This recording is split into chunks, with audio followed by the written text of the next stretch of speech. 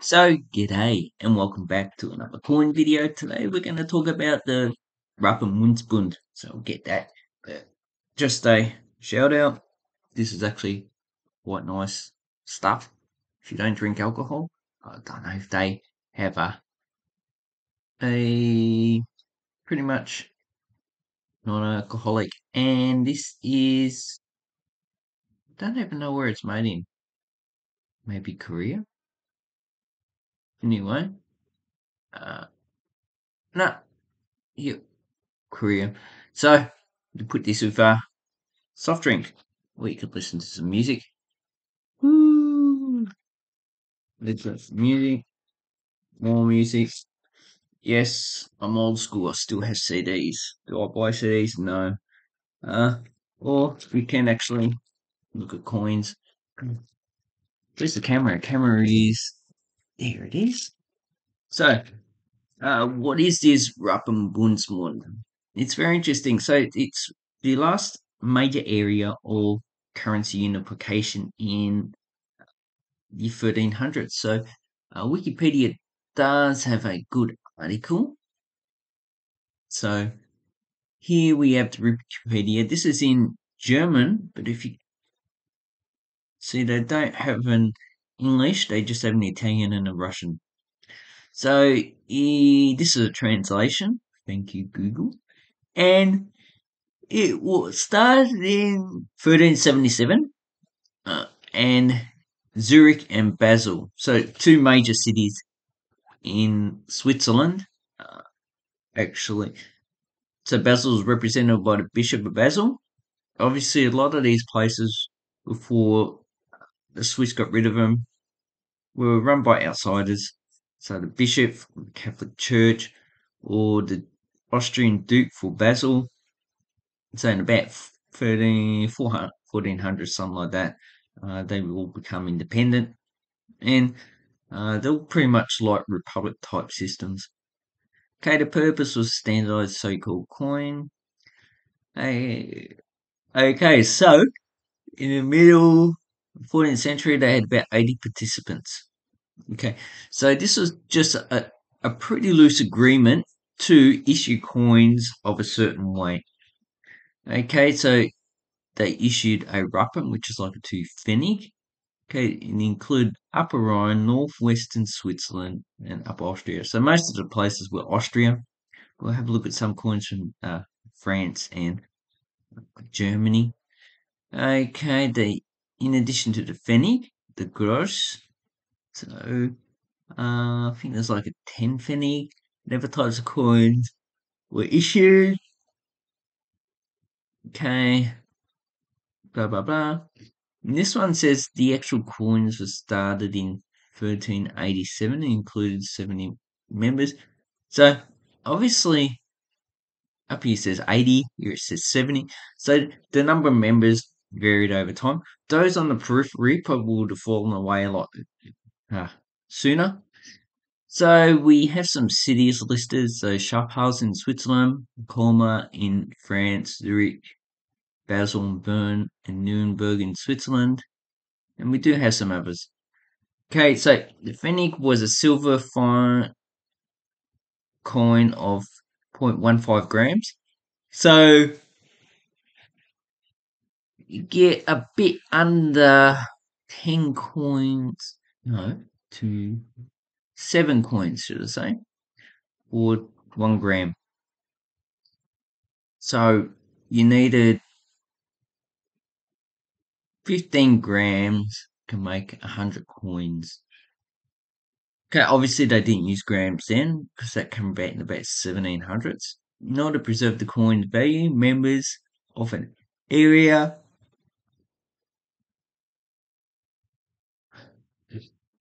Okay, in order to preserve the coin value, members and area size were quickly reduced to a smaller centimeters. Coin union, yeah, okay, they declared federal coin Rappenpfennig was now minted to 10 to 4 per mark, probably. in the amount of 1,242 pfennigs. Okay, so this is a bit confusing.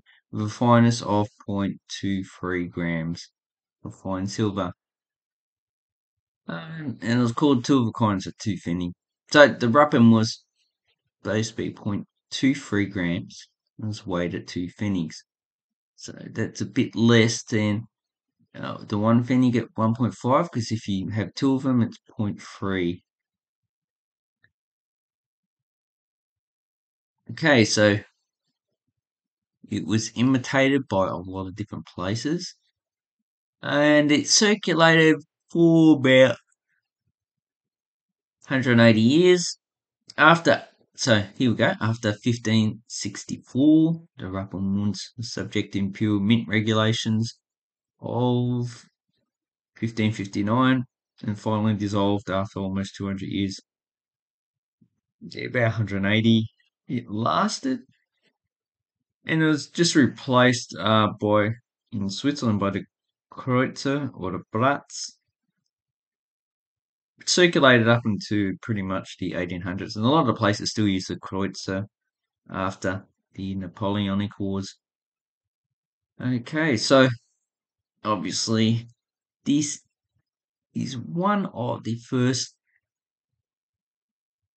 monetary union, one of the first in Central Europe. So we'll talk about the Alp region to federate their coins. And here we have some more information. Pretty much it just says the same thing, except it's got Breisach, so I think that's in Germany now. And it has information on the coins, economic area, has an image of coins,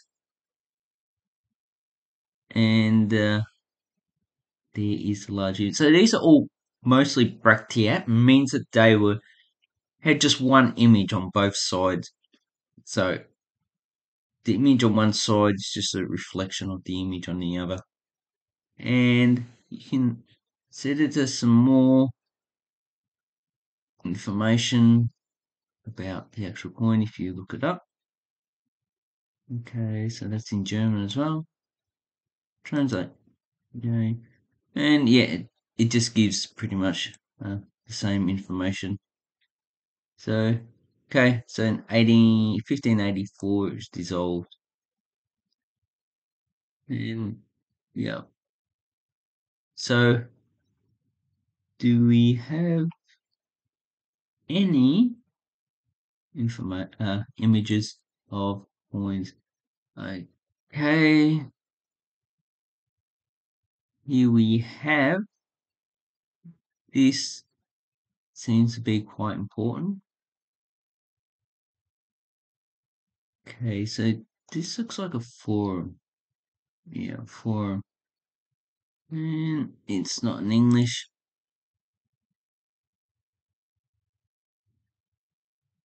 Okay, it's a currency equivalent. Okay, the Rappen Pfennig is a currency equivalent to 1 pfennig. Or 1 Rappen, 1 pfennig, like 1 Rappen equals 1 centimeters currently in Switzerland. And it's got a list of cities: Songau, Breisgau, northern Switzerland. Okay.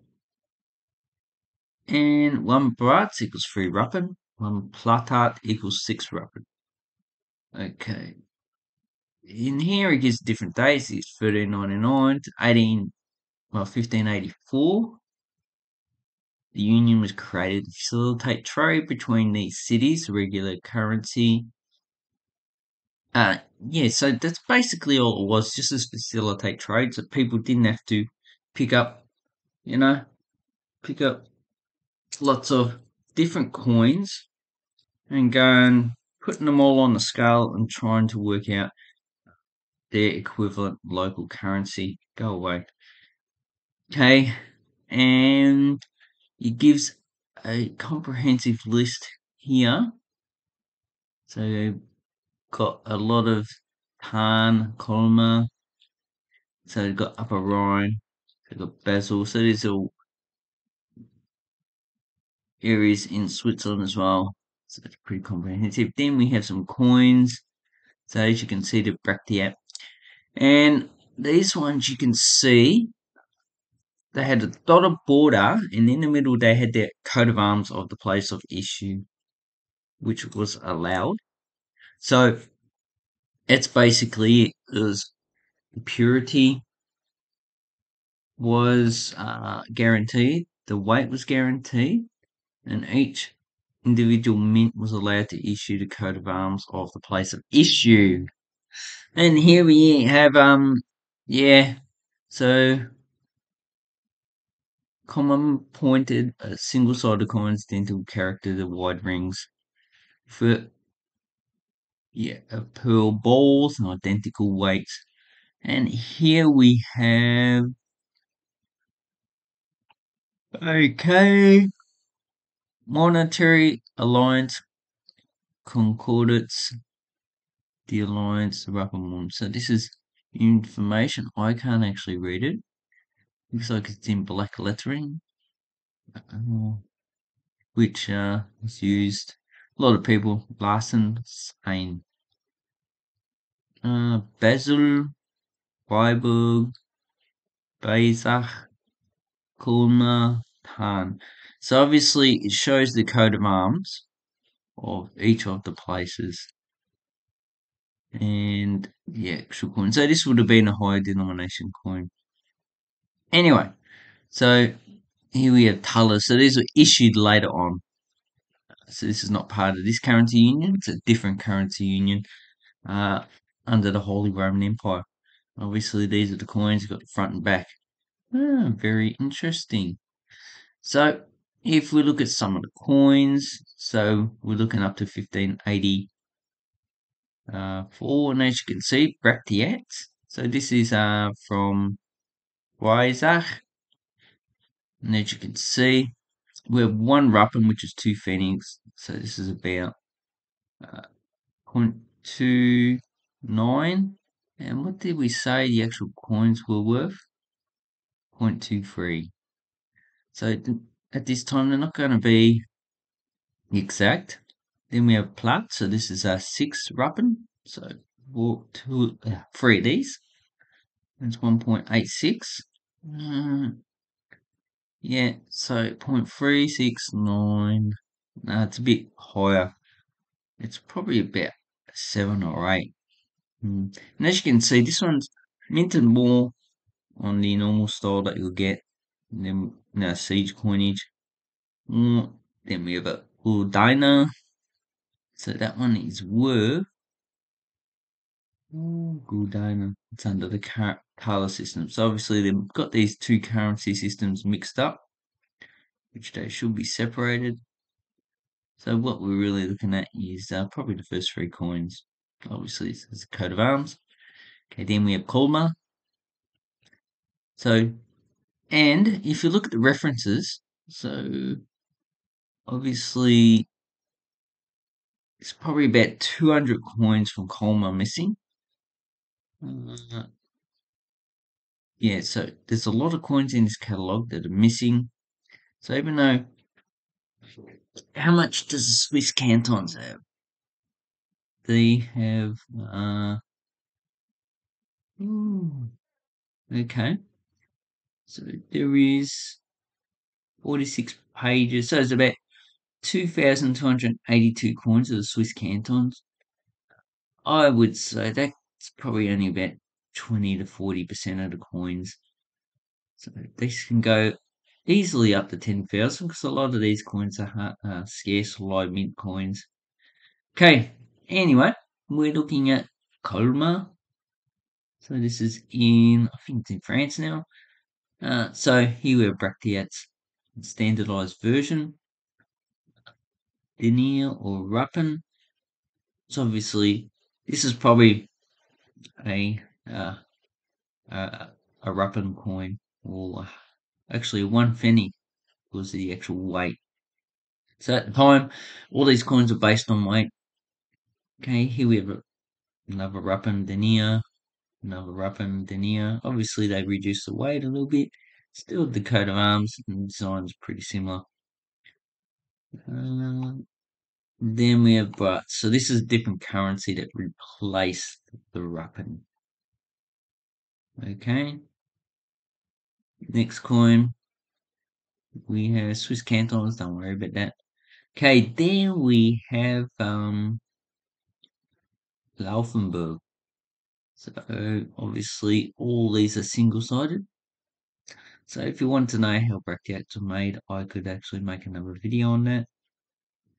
Obviously, you need a soft surface so to imprint the actual image on the coin. Okay, and this one had I don't even know what animal that is. So 0.36, so it's a Rappen, although they put one penny, but this is 100 years before the actual. Okay, have a lion. Looks weird lion.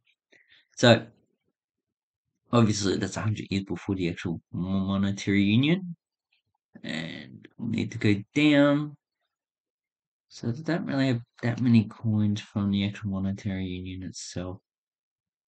Okay, obviously the penny pretty much was reduced to half the size, but their coins uh, didn't have the dotted border, but they did have the line, so the standard image.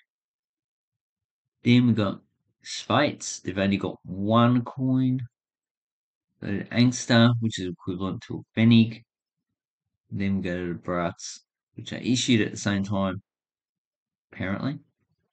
So they had two different currency systems, which is not unusual for Switzerland because it's made of small cantons and each of them issued their own currency up until 1850. A lot of them still issued different currencies. Some used the Brats, some used the Gulda, some used the French currency, so the franc, like Geneva, which is very interesting. And some use Italian currency, like Tiziano, and that's what it's called. Okay, here we had Turgal, a Dissenhofen, obviously just one coin from before, so that's not really included. Okay, ACR search, as you can see, National Classical Numbers Group, yeah. And then we got some other coins. Okay, they said this is the currency replaced it, but this is supposed to be Lucerne, and obviously I can't find anything. Yeah, that's included in Lucerne. Then we have, here you go, Lucerne. So this is probably issued under the bishops. So we have Halle, so it's pretty much the bishop's head. Then we have Nusatu. And as you can see, this reference is 400. So obviously this is missing at least 400 coins just in this section here. But I need to look up who that reference is.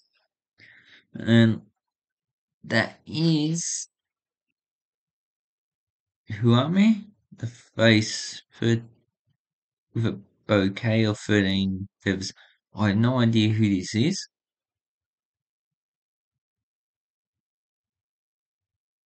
It's probably not even a name. Okay, face mask. Ah, so it's a knight's armor. Okay, and then the last one we have is Basel. So obviously we have quite a few coins with the coat of arms of Basel. Here we have it with the dotted border, so 0.14. So Steva is equivalent to a Pfennig. And then looks like they increased the weight, or maybe someone is getting confused between the Stebler and the Rappen. Because it's double the weight, obviously they're not the same denominations. Yeah, I would say, yeah, they're getting confused with the actual denominations. So that's basically the, sorry about that, the Rappenmünzbund monetary union. Pretty simple. All it was, just an agreement to issue coins of a certain weight and certain metal purity. that can be accepted in a wide area of cities. So you didn't have to count foreign coins, really. You didn't have to exchange, so put your coins in and get the local coins back, like a lot of places would have had to do. And also, uh, counterfeits would have been still a problem, though. Anyway, thank you very much. I hope So I hope this helps you with learning about coins and the different aspects of coins throughout history. So obviously in the last three videos, we look at the earliest currency union in the Holy Roman Empire. Obviously it wasn't the earliest, it would probably be Roman, but even then we had earlier coins, so the Aegean drachm, the Athenian drachm, which were not actually monetary unions. They were just used as a trade coin over an area for people to have one coin. So that basically had just the one coin, like the pound used to be,